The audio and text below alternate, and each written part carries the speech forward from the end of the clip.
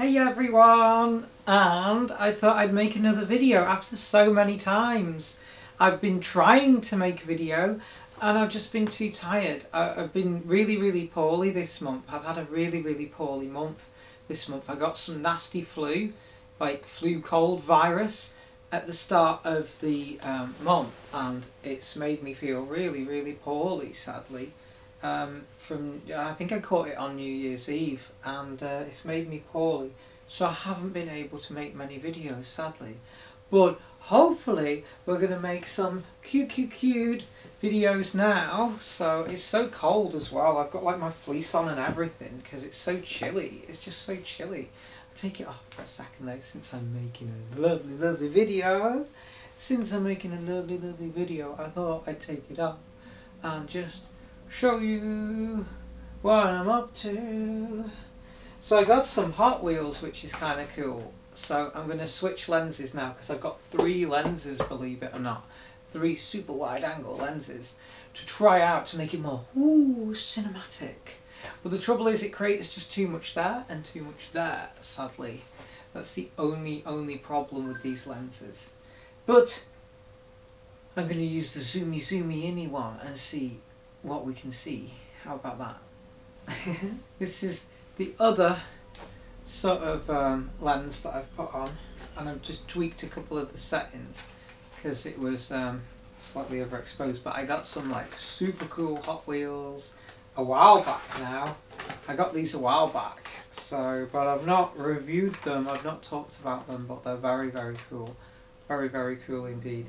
So we'll take a closer look at these very soon, because they're sort of like cool. I'm going to do like a proper video on it where I can like zoom in on them and properly look at them, because like trying to do it here with switching lenses and stuff, it's not going to be easy to do.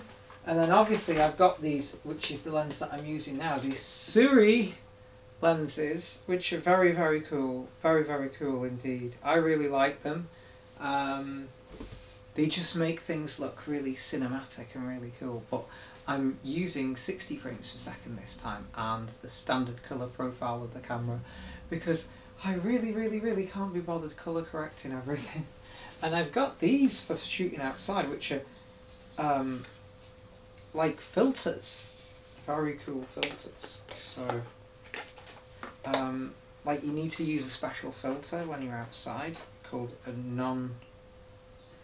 ND filter, and these are very cool filters that don't change colour, which is cool.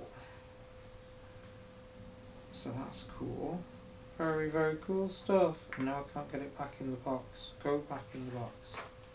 The only trouble is with these boxes is it doesn't actually tell you on the thing. Like, it's got a very nice case, but it doesn't actually tell you what filter it is, stupidly. So, very nice. Very nice indeed.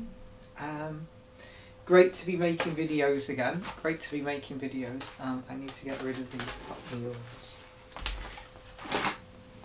So yeah, great to be making videos again.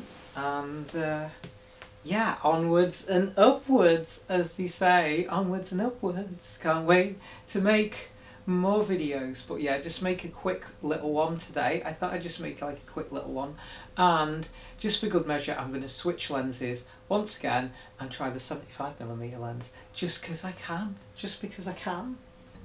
so I thought I'd try this lens, and it's very good. I really like the 70mm one. You see, the trouble is I think you have to have the 35, the 50 and the 75. I think it just has to be done.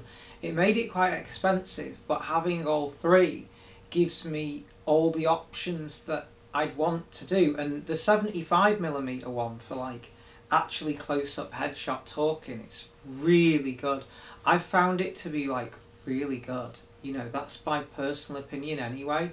That there's like the 75 has got like a really nice little special sort of, you know, pang to it, as we'll say. It's very cool. Very cool indeed. I'm very happy with it all. I am very happy with it all. So yeah. Absolutely awesome. Trying out my new lenses. I think this is the first time I've actually made a proper YouTube video where I've tried out all three of these lenses. The only trouble is now the camera that I got was only £600 in a sale, and the newer ones are like 1,500, 2,000 something pounds. But the trouble is, like, I can see the limitations of this camera. That's the problem with it. I know the limitations of this camera, and I want to upgrade the camera now, which is very frustrating in its own sense. But hey ho, there you go. What are you gonna do? What are you gonna do? But I've tried this in 60 frames per second, so it's cinematic, anamorphic cinematic, but also 60 frames per second. Whereas cinema's supposed to be 25 or 24 frames per second. So this is going to be interesting. This is going to be very interesting to do as an experiment, because it's going to look cinematic, but it's going to be smooth and fluid like a YouTube video. So it's like an interesting take. It's like it's cinematic, but also the frame rate of like 60 frames per second. Now I know they tried it on The Hobbit and it was a terrible idea. They tried 48 frames per second and people hated it. But that was at the cinema, they're not on a YouTube video. So that's what I'm going to try and do in this video. I hope you enjoyed it. I hope you really liked it.